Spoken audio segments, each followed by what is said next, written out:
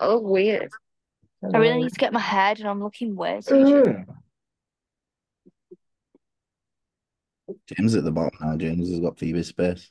And at the bottom, I just look a little but bit we all know I'm on hot. top, innit? Has my camera been inverted? Am I leaning Nah, Yeah, onto it? I thought I looked so inverted and it's really annoying me. look, It'll Cam Physique says the right way around. Right, we're ready to go. We're ready to talk about some training stuff. Yeah, but what to do with training? All right. different training methods. Yeah, Everything. right, just get Talk into about it, training. yeah. I'll just get into it. Just get into it. Ready? Yo, what's going on, guys? The Physique Coach coaching team are back with another episode of Coaching Your Physique. We got Coach James down there. This time we got Coach Yes. Phoebe over there, who gives us a great women's perspective. And today we're going to talk about training. So training is something that all three of us love. It's what kind of brings us all together in the gym. It's what gave us the love to look like we look. I mean, do we love training more than we love the way that we look, though? What I comes first? think there's no Yeah, better feeling than training. People say, yeah, there's "Oh, it's no such a better chore feeling. going to the gym." It's not a chore. It's the only thing. Yeah, I I don't Yeah, like. understand that. Like how people don't like training. How can you not like training? Like just I don't going make there any and sense. smashing weights. no, I It's feel not like so much the producing. when you first ever like step foot in the gym, obviously, I remember I feel like every girl's the same. They're not too like excited about going to train because it's more of like an anxiety thing. But once that's shrugged off the shoulder and you get into it and you realize that no one actually cares what you're doing, that's when like the love begins. Well, it did for me anyway. So when did you first start training, James? I started training in lockdown. All I could do was dips and pull-ups, and I just How fell in love old with were it you then when instantly. you But first started training? I was about 15, 16. So yeah, I started doing dips and pull-ups, and I ordered a lot of mass gainer. I don't know if you know serious mass. That's how I first started getting into it. Oh So yeah. yeah, I went from 59 kilos to 80 kilos in about 4 months, Yeah. and I was covered in these stretch marks. You know, my face was up here, but I put on a lot of size, and I loved it instantly. And I think if I didn't have that initial like horrible dirty bulk, I wouldn't be where I am now. I think that actually did do like a world of good for me. Obviously, I wouldn't recommend that, but when I first started doing it, I just smashed it off the back, and I Yeah. fell in love with it I, instantly. I remember when I first started training. So I was in college. It was on my 17th birthday. So I basically my dad used to train. My dad was pretty hench back in the days. Not hench like to our bodybuilder standards, but for just some you don't. Let's remember that fucking I'm 27. You guys are younger than me. Back in them days, it's not like I'm not old, but still Back in them days. fitness has only started booming like in recent years. Like even when my dad was training, there was exercise for less. I think that's where he trained, and that was the first kind of big gym. And then like pure gyms started opening up left, right, and centers. But back then there was no pure gyms everywhere like there are now. Like it wasn't as a big thing as it is now. The whole fitness thing. So I used to see we actually had a gym in our school as well. We got one built, and we'd be able to go in and like have sessions in the gym at school. And I remember just like we used to horrible. I don't know how the teachers let us do that, but we would be on the chest press machine and we'd be just doing one rep max on a chest press machine, like a machine chest press, and everyone would just be trying to who can do one rep like the heaviest on this chest press machine. And it was me and a guy called Aaron Scow, I remember, and we'd literally just do one rep, but we do it's the most horrible form. You just do whatever you do to get it up. So that was my first experience of training in like the school gym. And I always all my friends then started going to the local leisure centre. Started going Pudsey Leisure Centre after school. They'd all go and like train in this leisure centre gym. And my mum and dad wouldn't let me go. So I was like, fuck's sake. Oh, Yeah. And then I used to always see, so get back to the point.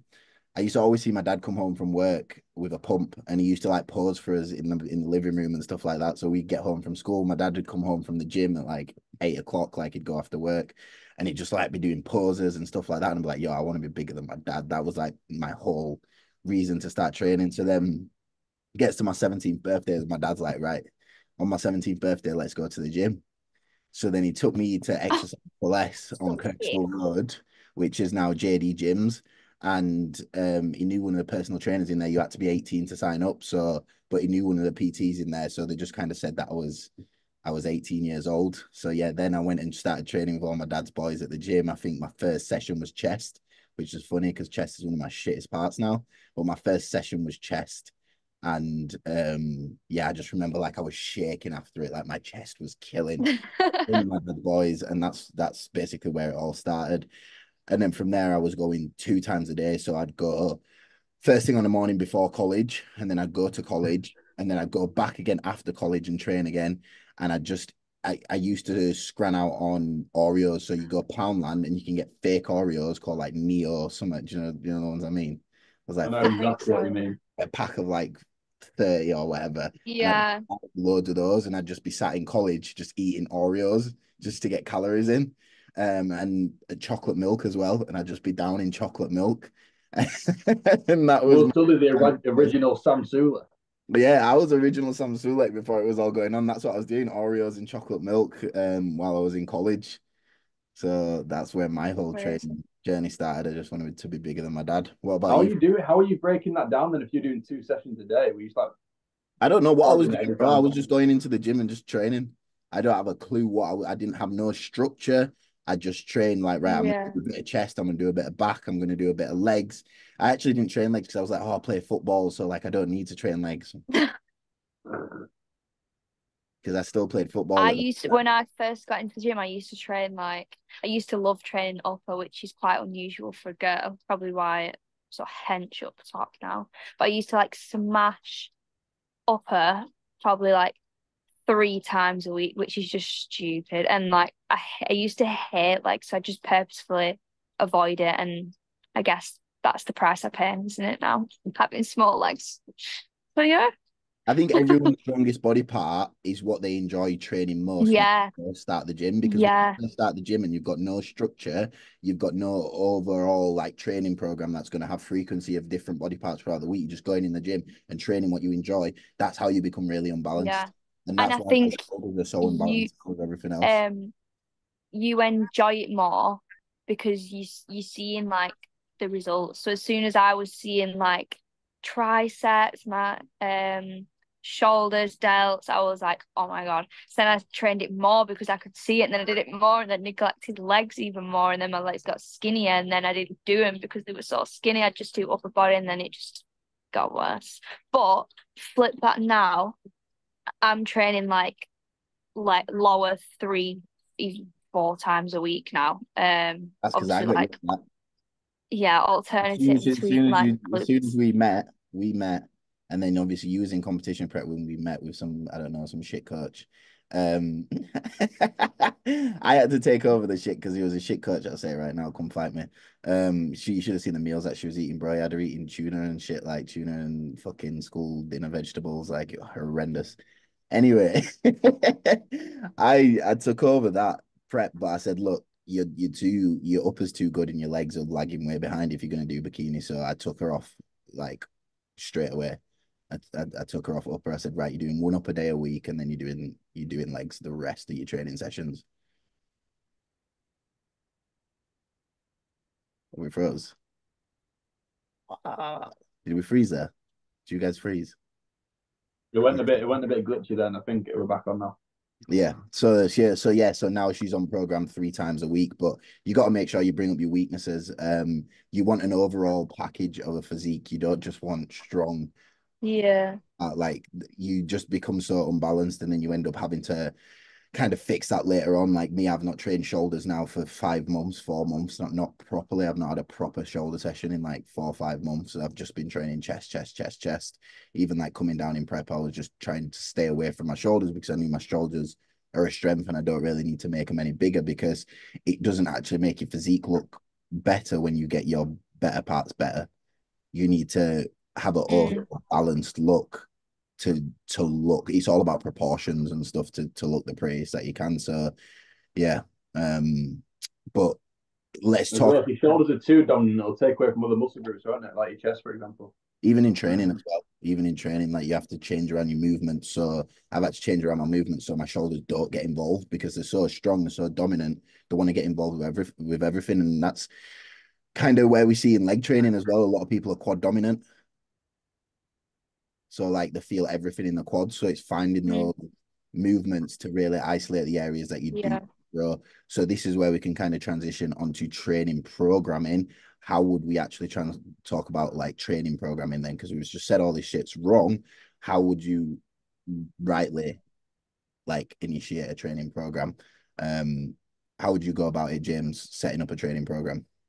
Well, for me personally, I'm a big believer in high intensity training, but that's only if you can perform it correctly. So if you're first starting out in the gym like a lifestyle client, I wouldn't put you through that. More just a hypertrophy approach, doing like your basic 3 sets of 12, just getting a steady baseline, and then from there, once you've got a bit more experience and your body can take that intensity, start throwing that in.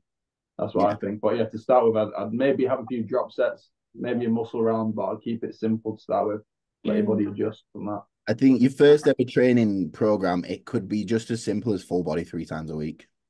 Yeah, It could be as simple Yeah. because one thing as well is you do not understand the intensity to really push your body parts to the limit as well yet. So your body will not need as long to recover as my body does because I know how to really isolate and drive weight through and be as intense as fuck and tear down those muscle fibers. And I can push it to the limit because I'm mentally locked in there.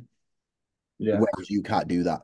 So it's going to take me longer to recover. Whereas when you first starting, you're not going to reach the levels of intensity and the muscle engagement that you will do later in your training journey. So full body 3 times a week will give you enough frequency on each body part. Just one back exercise, one chest exercise, one shoulder exercise. Do an arm superset if you want to do an arm superset.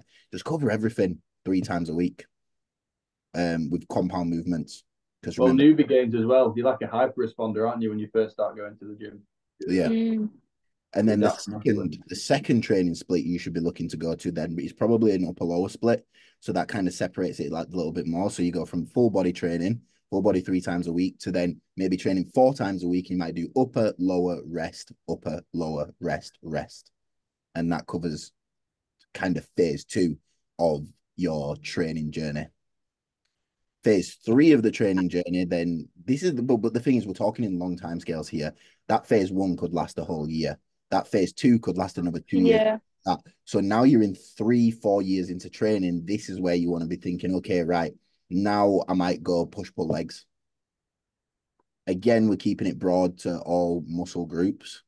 And we're trying to hit frequency throughout the week where we're hitting chest multiple times a week, we're hitting back multiple times a week. So that'll just be push, pull, legs, rest, push, pull, legs, rest. Just repeat, push, pull, legs, Yeah. repeat because you're getting enough frequency throughout the week. You're getting enough rest throughout the week. You should now know intensity a lot more as well. But again, we're trying to build a good base of a physique, so we don't need to Mm. focus on isolating areas. So that push pull legs could last you a good another 3 years. It could, Yeah, I used to do I did that push pull legs rest, I'd say for a good 2 years, and only recently with you. Um because I've learned actually what intensity is. I've had to have 2 days on, then 1 day off because otherwise my body's just in bits, yeah, like absolute bits. And I much prefer it this way. Like before, if I was to have that split, I'd be itching to get in the gym, like I'm missing it. But like I'm so glad that I've got a rest day tomorrow because the past 2 days I've absolutely hammered it. So, and I think that only comes with like experience and like no matter how long you've been training for, if you're not hitting the right exercises with the right amount of intensity, then there's you're not like maximizing the gains that you can have ultimately. yeah. So we round that up. And we go time to time. We go phase 1 of training. Phase 1 of training is going to be 3 times upper body a week. Phase 2 of training, you then might go into upper, lower, rest, upper, lower, rest. Phase 3 of training, you then might want to go to push, pull legs, push, pull legs, push, pull legs. Phase 4 of training is now you're advanced. You're definitely over 5 years into training now. You're definitely over 5 years into training now. You'd only switch to this earlier if you really started getting into bodybuilding that little bit earlier. But just for someone who's normally training at the gym. This could be 5 years down the line. And this is where you want to really lock in on your weaknesses and improve in certain areas. So we call it like the bro split, or like the pro split, as I like to call it as well. So you might see pro bodybuilders using this split. We train chest and we train back and arms, then it might be or delts and arms, and it could just be these splits can be all over the Yeah. place. You're training maybe your chest, but then you might need to top up on your triceps. You might need to top up a little bit on like this or that. You might even throw calves in there, and it can get all over the place because you start to really niche down on what you need to improve on. So Mm. yeah, I've started doing glutes and delts together now. So like on my upper days, I'll just chuck a few like 3 exercises for glutes as well, just so I can get an extra day on in with glutes as well. So it's just all about like nailing down and pinpointing what specific like muscles you need to work on, muscle yeah. groups. But you've got to have a good base first, because if you don't have a Yeah. good base, it doesn't matter. It doesn't really matter. So before you start refining and really focusing on how this annoys me a little bit when guys are like, oh, how can I grow something that I'm trying to grow, my upper pecs? How can I grow my upper pecs? And I'm like, bro, if you've got no chest as it is, you don't need to be worried how to build your upper pecs. You just need to be worried about just building a chest in the first place. You don't need to be targeting that specifically because you don't have a chest in the first place. So just focus on the whole thing and just see how it goes. You don't need to be saying, how do I do the fucking lateral head of my tricep and stuff like that? Just train triceps. Just don't get that refined in on stuff until you have built a very, very good base. And then you can start refining and bringing up little bits that seem to have lacked from your overall base training. 100%. I think people try to rush it as well. That's just that to me sounds like you're just trying to rush the process as well. Mm. You need like I say, you need to get that foundation physique, and that can take years. Mm. It can take up to 5 years, can't it, to get your full foundation? Yeah, and training's a skill. We've got to remember training's a skill, because the way I train now is the directness that I have in training now is so different to when I first started, because I've now acquired that skill. I've learned how to really like target my muscles to the point where I can lift. Me and Phoebe could probably be doing the exact same way. I could lift hardly anything, but I can make it hurt. Yeah. Like you see me today on hamstrings, 3 pins down, and I will bite in my top, and I will tears almost coming out of my eyes, and I'm cramping in my hamstrings because I know how to really shift that weight through my hamstrings. So you've got to acquire that skill, and that skill takes years and years to master. And it's not as easy as people think of just going into the gym and training. You'll gain more muscle when you acquire that skill, and that skill might not come until years and years down the line of practicing and practicing and practicing. It's just like everything. You have to practice and practice and practice. You'll get more efficient at training, and then you'll see more muscle growth. So I actually saw a post on Instagram the other day. Who was talking about it? Someone was talking about it, an influencer person. What's he called? James Smith PT or whatever he's called. Do you know what I'm talking about? No. The blonde guy. Yeah. I Yeah, like yeah, look down and stuff like that. He's yeah. like No, you mean Australia or something, doesn't he? the I'm sure. Gordon Ramsay of the gym, what people call him. Is that Yeah, what they he call said it? something like, this is how the years of progress goes. Like in your first year, you'll have a loads of progress. In the second year, you'll have a little bit less progress. In the third year, you'll have a little bit less progress. Then you'll have a little bit less progress. In 5 years into the gym, and I was like, okay, I kind of agree, but I don't agree, because my best progress has probably been made 8 years into training.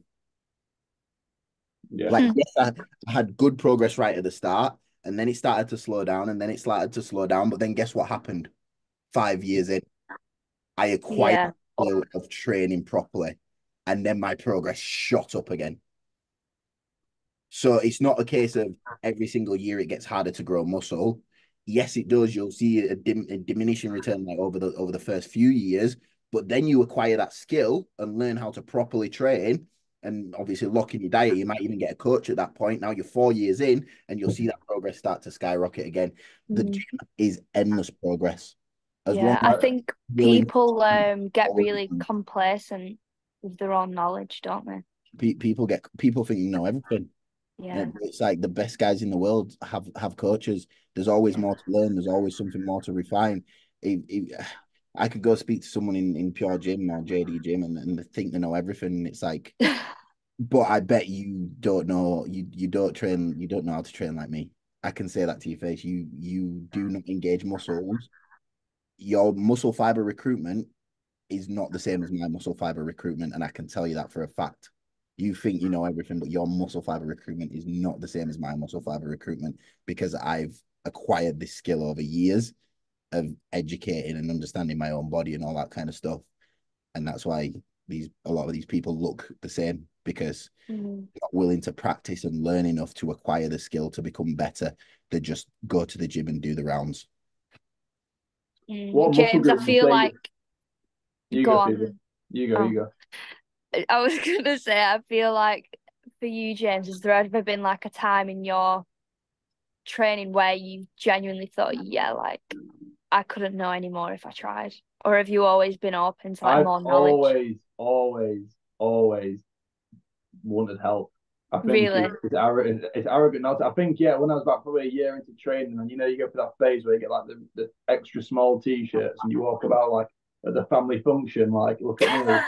You know what I mean? And then, but apart from that, as soon as I actually got into bodybuilding, I was like, yeah, I need to listen. I got a coach when I was the first on my third paycheck ever when I was 16 is when I got a coach. So Oh, I took it seriously from the get go. Yeah. I had my first coach at, oh God, I've got a story. This might be a story time here. Ricky Moore, your first coach. Oh, he was my second coach. My first coach, oh God, do I want to go into it? It was a guy, he was local, and my mum knew him, and I trained in his gym. And I worked in his gym when I got back from America. So I was living in America, I kind of got back, and then I just didn't know what I was doing. Dropped out of uni. I was like, I want to do this gym thing because that's all we're doing in America. We're just banging gym 24/7. So I was like, I don't want to do this uni thing anymore. I want to get hench. I want to like be a personal trainer or whatever. So I worked in this local gym, and this guy said he'd prep me for a competition, the owner of the gym. So I was like, all right, cool, let's do it, men's physique. And he just didn't really coach me. I've had some oh, bad coaching experiences. He didn't give me a diet or anything. He was just like, you make sure you eat chicken, rice, whatever. I was like, well, do I need to be doing cardio, whatever? He's like, you don't need to do cardio. So I didn't do no cardio or whatever on my first prep. And then I remember I was just like, I'm not lean enough. Even me who knows nothing about bodybuilding, and at that moment in time, I was like, I'm not, there's no way I'm lean enough. Like everyone else is doing cardio. I'm seeing it on Instagram. All these people doing cardio. Why am I not doing any cardio? Surely I should be doing cardio. So then I started doing cardio, and I used to go to the gym early in the morning, open it up and do cardio before he got in. And then when cardio, yeah, on the Stairmaster, he comes in early. And he's like, what are you doing cardio for? And I said, bro, I'm going to be honest, yeah, I'm not lean enough. Like, I need to be doing cardio. And he's like, I told you, you don't need to do cardio. You're not listening to me. And I said, bro, if I'm going to be honest, yeah, you've not coached me at all. I've created my own diet plan. You've just said, eat chicken, eat rice or whatever, and do no cardio. I'm not ready for, like, you've not been coaching me. You saying you've been my coach. You've not done fuck all. And then I walked out and How never, long of a time period was that over? Was that like how long probably was like that? a good few months, maybe 3 months or Yeah. something like that. So then that's when I got in touch with Ricky Moore. And I think I was about maybe like 4 weeks out at that point. So I go to Ricky and I'm like, Ricky, this is what I've been doing. Um, like, where do I go from here? And Ricky just kind of said, that is a bunch of fucking bullshit. And then he called me like peanut butter man for like the first few months because I was just smashing why? peanut. I didn't know anything different. Like I just thought peanut butter was like a food that's bodybuilders ate. So like I was smashing peanut butter and stuff like that, like on an evening. Oh, that's well cute. Shit ton of fats, and I didn't have a clue at that point. So he called me peanut butter man for like the first few months, and then he kind of sorted out my diet. He gave me a proper bodybuilding diet, and Ricky's old school, so it's like yeah, chicken, rice, and like eggs and proper old school. So I did that, started getting on cardio, started doing cardio, and then went and placed. I think I placed second at my qualifier. Oh no, How old were you? no. 17? Actually, no. I did the qualifier with the other coach. I placed second there, and then it was the British Championships like 6 weeks later. So I dropped him for that, and then I joined Ricky maybe like 4 weeks out from the British Championships. And the thing is, back in them days, it's UK BFF, and that British Championships was everything to everyone. That was such a big show back then. It was so different to how it is now. That British Championships, you had to qualify, and everyone in the UK who was someone of someone was there. That's where we seen like Samson Dowders turn pro. Did Samson Dowders turn pro at British Champs? I know definitely like Hollins Head, Luke Sandor, like those that there was one pro card every single year given out, and you had to be the best in the country to get it. It wasn't like it is now.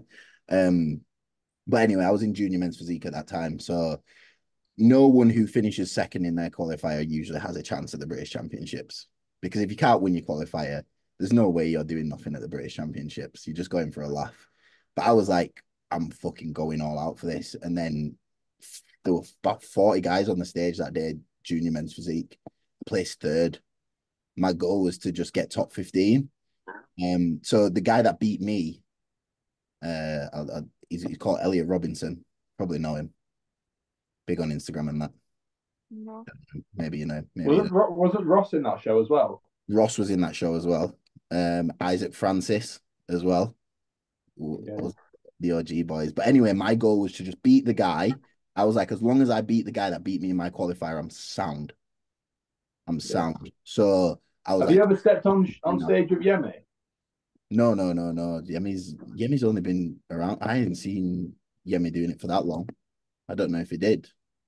He didn't. I thought I heard you say you stepped on stage with him before. It must have been someone else. No. I don't. I think he's pretty new into everything. As Yeah. far as I know, I don't remember seeing him back in like 2017 and stuff on stage. But Zach Ainsley was in that show. Yeah. Zach Ainsley. That's when he was like big, probably height of his influencer status. But anyway, top 15 gets called out. My name gets called in the top 15.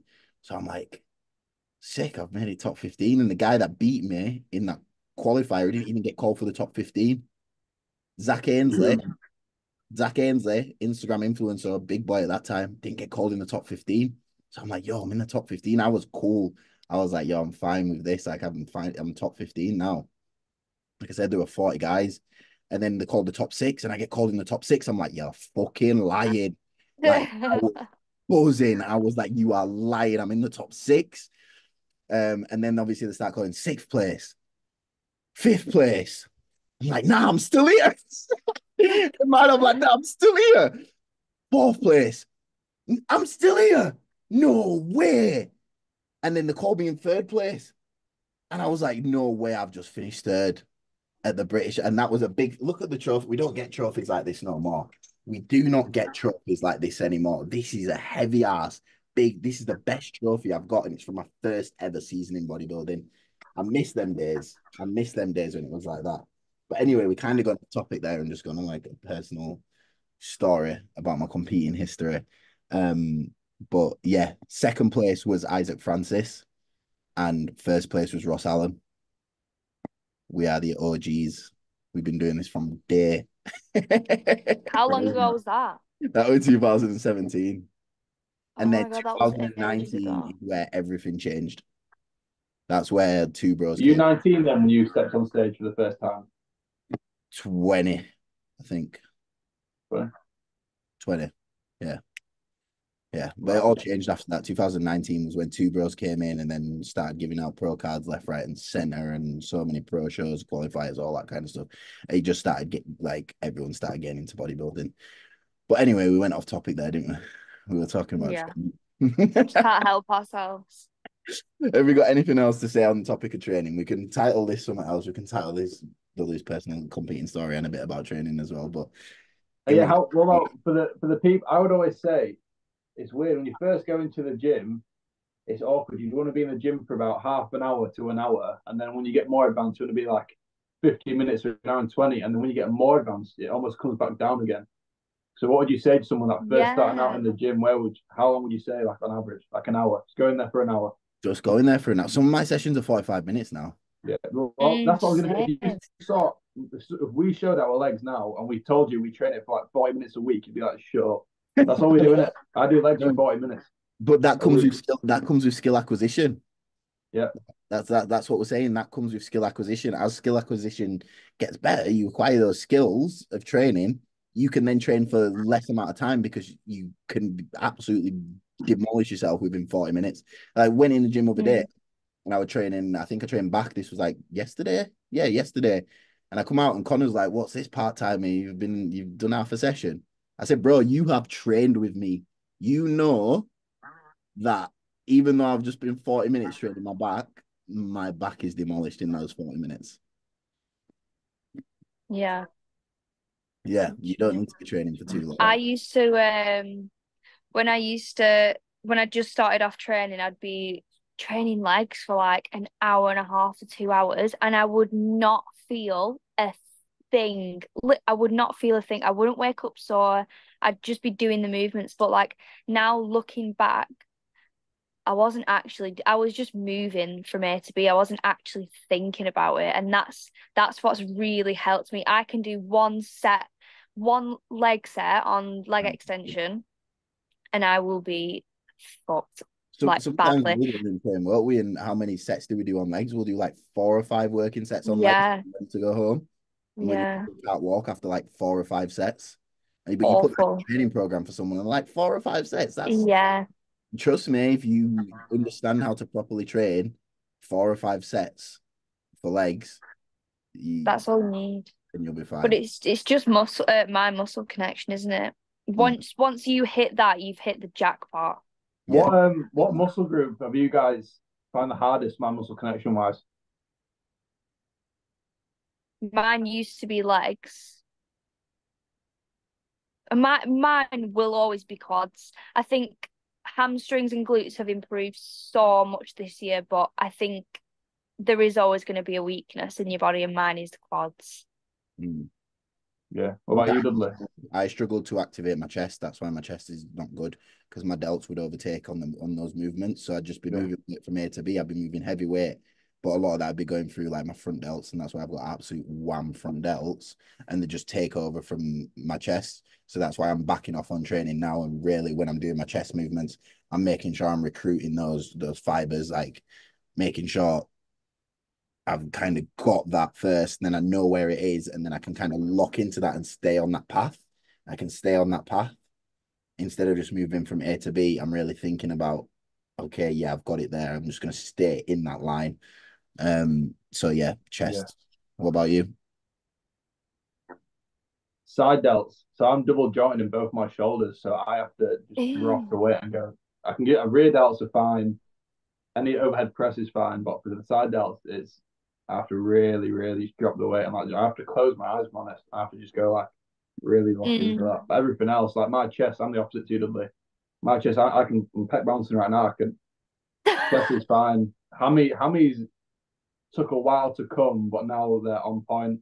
Same with lats as well. I think once you've got it down and you actually, I think it's tempo training You're just to slowing it help. down and actually thinking about it instead of just moving your weights.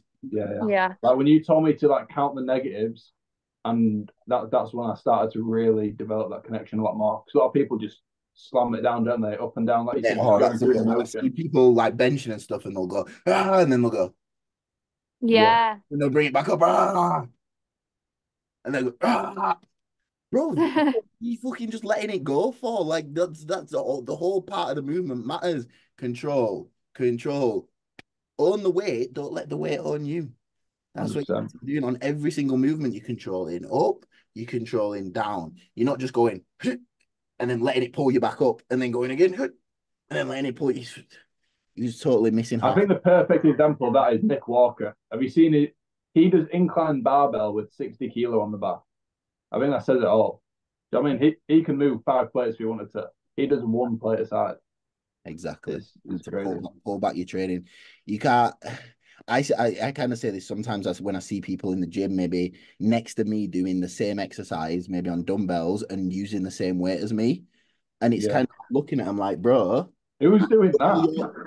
no, no, no. I'm seeing it. I'm seeing people not maybe like the same, but maybe like a little bit less or whatever. But I'm like, bro, I'm double your size, and me and you are moving the same weight right now. So if you think about it, do you not understand that you're probably doing something wrong? Because you're not that 100%. strong to be moving the same weight as me. The difference is I'm recruiting muscle fibers and you're just moving A to B. That's the only reason that me and you are moving the same weight right now, doing the same exercise, because you're moving from A to B, but I'm focusing on moving muscle, like recruiting muscle fibers. So pull that back. Don't try and just ego lift and move weight for the sake of it and to look big in the gym, because no one cares. No one fucking cares. If you look big, you look big. Yeah. The end.